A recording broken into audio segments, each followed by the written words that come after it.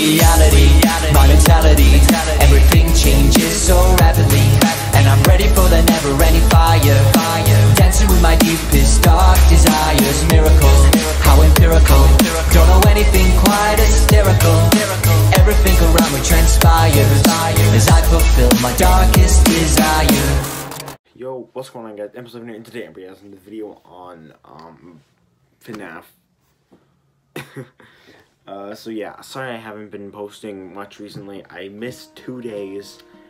I'm such a hello darkness, my old friend. Sorry. So we got like an audio preview of Blackbird. I'm not allowed.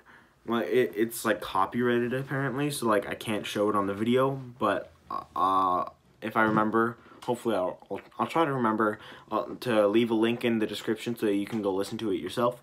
But I do have like what it says, like a transcript of it that I can read off to you guys. So yeah, let's just do that. Okay, so right here I have the transcript of like what it says in the audio preview. So I'm going to read it to you, and I'll have it on the screen as well. So I'll read it. It needs to be bloody. Noel sat backward on his chair. It's straight back on his chair. It's straight back between his splayed legs. In spite of the chair's cheap tan plastic and the rest of the room's less than upscale ambience, whatever, Noel managed to look cool and confident. Sam wondered how he pulled that off so easily. Feeling like the nerd that he was, Sam tried to adjust his long legs to fit another of the cheap plastic chairs. He disagreed with Noel. Horror is not in the blood. It's in the creep factor. Creep factor? Noel repeated. It's a technical term. Noel nodded. I must have dozed off when Grimly was talking about that. More likely you were staring at Darla Stewart. Ooh. He's got a crush on Darla Stewart, doesn't he? Yeah. She's probably gonna die, isn't she? Like in Fetch. Let's go to Fetch. More likely you were staring at Darla Stewart. You make a point, and we're not getting anywhere. You make a point, so he's not denying it. He's like, yep, you're right. You make a point, and we're not getting anywhere. Sam sighed and shifted in his seat again. His legs were cramping. He was hungry, and he was pretty sure he and Noel were the only pair in the room who hadn't come up with an idea yet. Although Sam's back was to the rest of the space, he could hear the jumble of 8 hushed conversations going all over the gray-walled room. Alright, so, okay, that doesn't give us too much. It doesn't really say anything about the lore or anything. It doesn't say anything about the lore or anything, but that's pretty interesting. Hold on, I'm gonna try to pull up the summary or the synopsis of Blackbird and read it out and see if we can like get a sneak peek of what's gonna happen later on. I mean, that's what the synopsis is for, I guess. I'm not sure who the main character is, Noel or Sam, but I don't know, we'll see, I guess. So yeah, I'm gonna go get that, I'm gonna go get the Blackbird synopsis, and I'll be right back. Okay, so I got the Blackbird description right here, and I'm gonna read that now, and I'll also put it on the screen.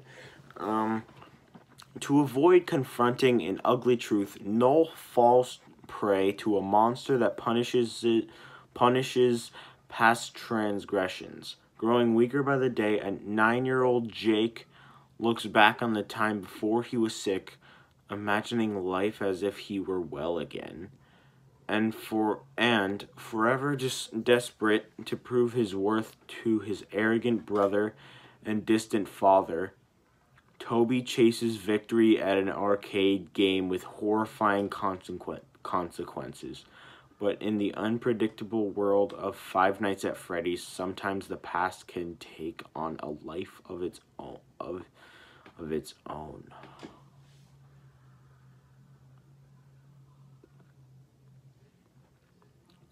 Is this a description for all three of them? Noel falls prey to a monster that punishes past transgressions. I think that's just Blackbird. And the next one, growing weaker by the day, a 9-year-old Jake looks back on the time before he was sick, imagining life as if he were well again. I think that's the second story in it. And Jake,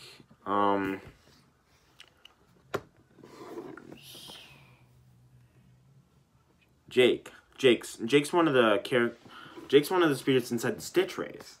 And I'm pretty sure he died because he was sick. So I guess this is going to be like the story on telling how he died and like stuff like that. And the last one, I think this is the third story.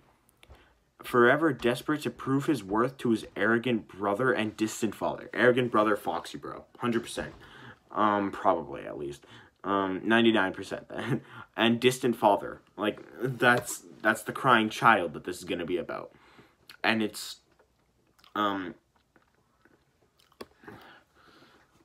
that's the crying child that it's talking about. And,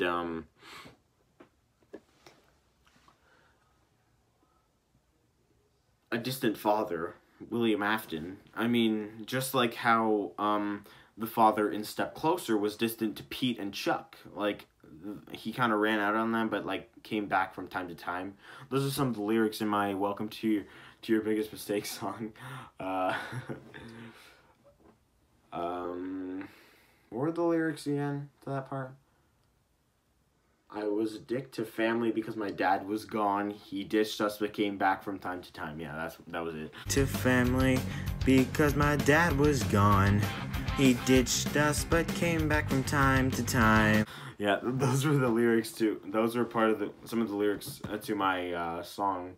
But yeah, that's interesting. So Noel falls prey to a monster that punishes past transgressions. I know this is from a while ago, but I don't remember any of this, to be honest. A monster that punishes past transgressions. Huh, okay.